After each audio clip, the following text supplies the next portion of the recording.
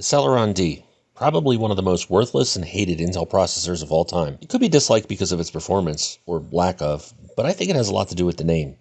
You see, Celerons have always been very cheap, low-end, low-performance chips, but the Celeron D was released around the same time as the Pentium D. And as we all know, the D in Pentium D stood for dual, so it wouldn't be much of a leap to assume that the Celeron D was just a Celeron version of the Pentium D with 2 dies. Nope, the Celeron D was just a regular Celeron version of the Pentium 4 with a single thread. Didn't even have hyperthreading. The Celeron D we'll be testing in this video is a 2.66 GHz model with 1 core and 1 thread. It runs natively with a 533 MHz frontside bus, and it only has 256K of L2 cache. And this will be going up against a 3 GHz Pentium 4 with the specs listed here. However, since this isn't an apples-to-apples comparison, the Celeron will be overclocked, nearly 1 GHz, bringing the total speed up to 3.56 GHz, with a frontside bus speed of 732 MHz. So will the Celeron D beat the Pentium 4 while being overclocked? I remember tons of people at the time, both in forums and real life, always saying to just buy a Celeron D and overclock it. It'll be just as fast or faster than a Pentium 4, but for a quarter of the price. And yet, that's just not true. With its extremely small amount of L2 cache, the CPU would never reliably come anywhere close to its Pentium 4 sibling, unless you overclock it to maybe 5 or 6 GHz. So let's take a look at Passmark first. The CPU test already shows the overclocked Celeron is far behind the Pentium 4, scoring a total of 39 points lower. The memory benchmark is also a similar story. In 7-zip, the Pentium 4 finished 8 minutes sooner than its Celeron D.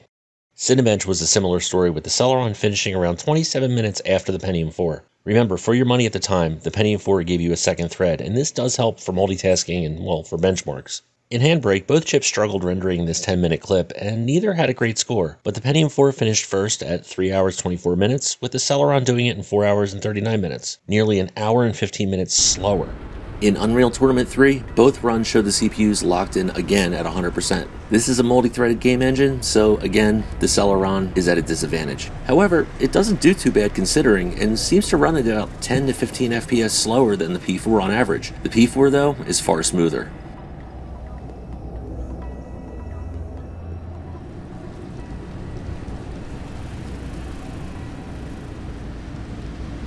GTA Vice City also ran okay. It ran about 10 to 20 FPS slower on the Celeron as it did with the Pentium 4, with the CPU again pegged at 100%. I'm not too sure if this version of GTA is multi-threaded, as the Pentium 4 stayed around 50% usage. But even if it's not, it frees that second thread up to handle background processes for the OS, which the Celeron wouldn't be able to do.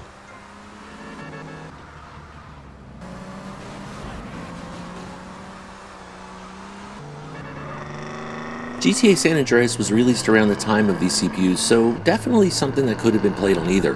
Both CPUs were locked at 100%, and it may not seem like the Celeron did too bad, trailing behind the Pentium by only 5 to 10 FPS. The input lag, though, was more than noticeable, and if I had to play this long term, it would get old really fast. One moment it wasn't so bad, and then another it felt like a full second worth of lag.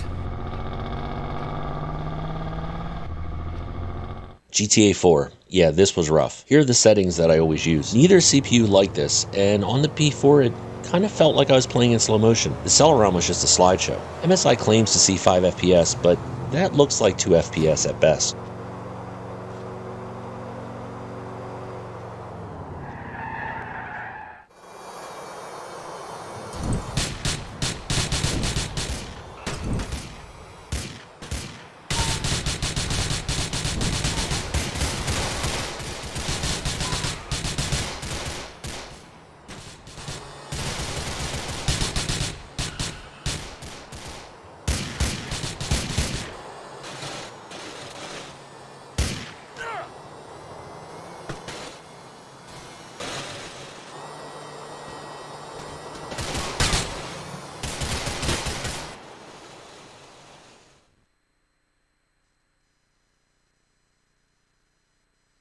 You can also see in the benchmark how poorly this game runs on either chip, but especially bad on the Celeron. Again, this is the Celeron with the 1 GHz overclock.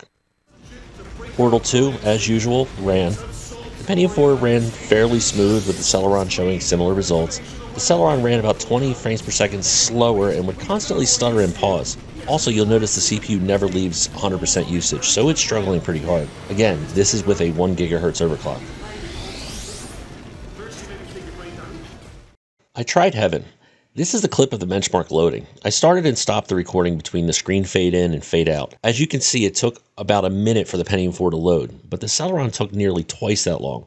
The recordings of each of these freeze a frame before the fade into the actual benchmark, so this is how long you'd actually have to wait for each. Now check out the audio on the Celeron run. You'll notice that the music stops and then restarts constantly.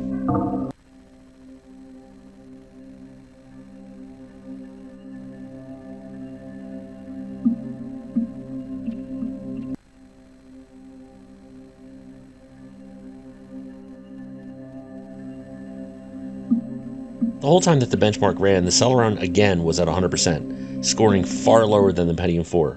Also, the GPU read about 100% usage on the Pentium 4, but I've gotten better results with other processors, so I believe it's at 100% because of its low bus bandwidth. Now, running the video on YouTube was similar. The Pentium 4 seemed to tolerate 480p, but the Celeron just wasn't having any of it.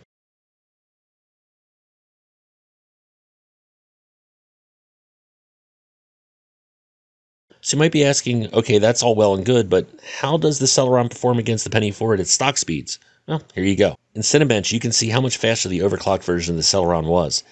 It wasn't as fast as the Pentium 4, but it was a lot better than its stock speeds. The stock Celeron took nearly an hour longer to complete the benchmark and was about 30 minutes slower than its overclocked counterpart.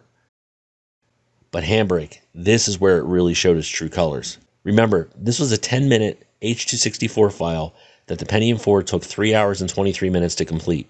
The overclocked Celeron did it in 4 hours and 39 minutes. So how long do you think the stock Celeron would take? Well, it took nearly 7 hours. Yes, 7 hours to encode a 10-minute video. Suddenly, the Pentium 4 doesn't seem too bad. I ran Ycruncher on all three. The Pentium 4 finishes about 200 seconds or 17.6% faster than the overclocked Celeron. The stock Celeron was 41.3% slower than the Pentium 4. So the overclock definitely helped quite a bit.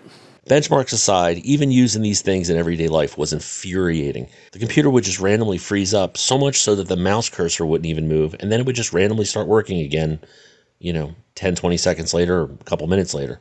I remember working on a PC with one, and the user was complaining that when she selected the whole document in Word and changed the font, that the computer would freeze up for over a minute. Luckily, I had some older Pentium 4s laying around and swapped it out and it fixed the problem, but it couldn't even handle large Word documents. Anyways, I hope you enjoyed this video taking a look back at the atrocity that was the Celeron D. If so, consider a like and subscribe, as I have a lot more videos like this to come. And see you next time. Bye-bye.